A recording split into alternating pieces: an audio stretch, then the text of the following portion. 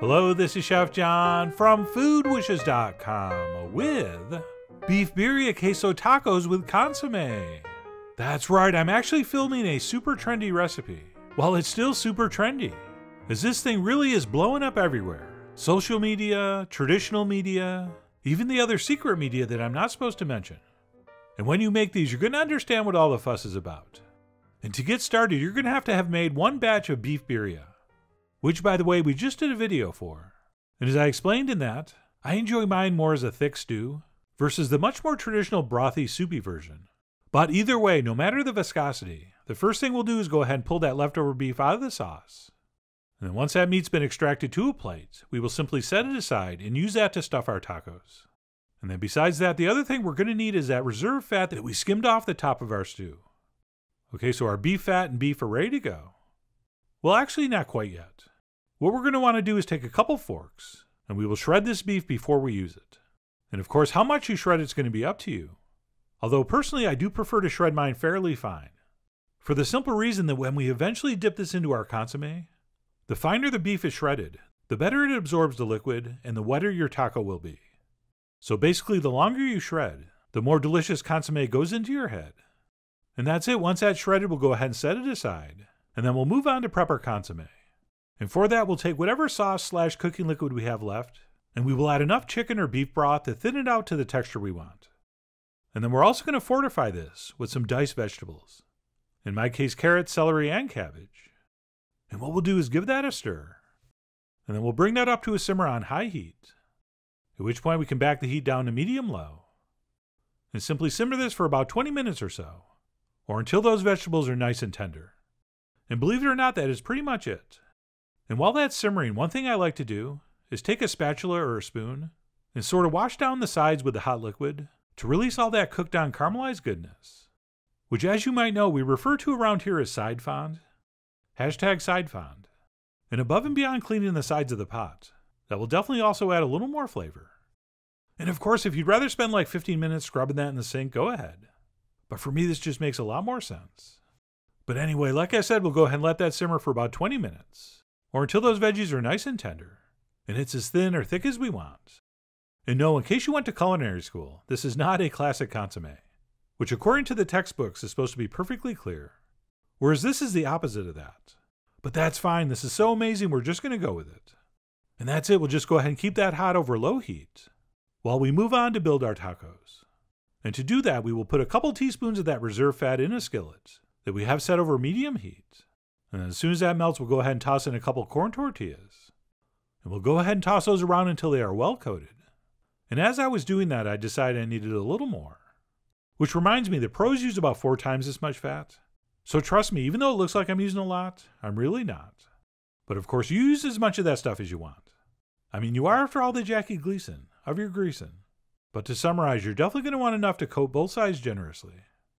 Oh, and also, don't use tongs to flip these things, because you're going to tear them, which I sort of did. So I course corrected and grabbed a spatula. And all we're going to do here over medium heat is give those an initial toasting, just until they start to get a little bit golden brown. Okay, ever so slightly.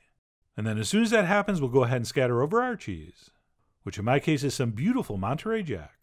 And I'm definitely going for full coverage. And of course, we're going to grate that ourselves, since it's so much better and cheaper. And we should never under any circumstances buy it already shredded. And then once our cheese is down, we'll go ahead and top that with our beef. Okay, as much as you want, but don't forget we need to fold these things. So don't go too crazy here. But having said that, I was still fairly generous.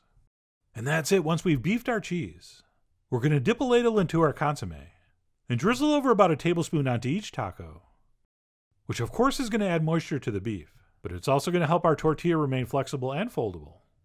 And that's it. After the consummation, we'll go ahead and add the last ingredients, which is a big old spoon of diced white onions and freshly chopped cilantro. So we'll go ahead and scatter a generous amount of that over each one, at which point we will attempt to fold these in half. And please do as I say and not as I just did. Do not press these too hard. All right, we don't want to squeeze out too much of that moisture. Although having said that, it's not a huge deal, because pretty much everything that leaks out is going to be reabsorbed back in as these toast.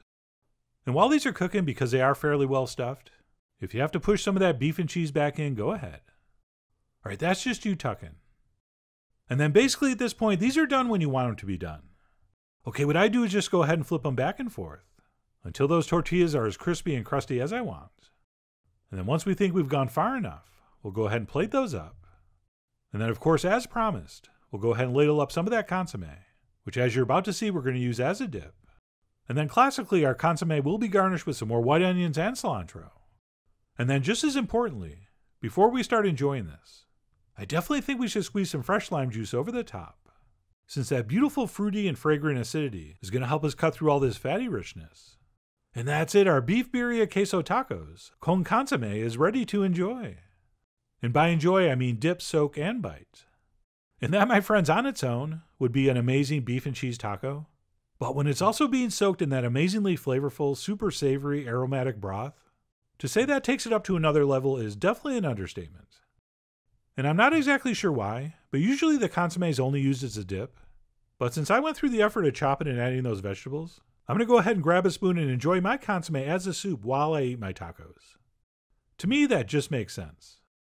Oh, and the last thing I'll mention is that these tacos are normally made with 2 tortillas and like twice as much filling. But I've never been a huge fan of the double tortilla taco, so I much prefer to use 2 single tortillas and then just put like half the amount of ingredients in each. At which point I'm able to enjoy 2 smaller, more user-friendly tacos versus one much larger, much more messier one. But anyway, that's it. My take on what is currently the world's trendiest taco. As usual, I'm not claiming this is authentic, but I am claiming that it's amazing. Which is why I really do hope you give this a try soon. So please follow the links below for the ingredient amounts, a printable written recipe, and much more info as usual. And as always, enjoy.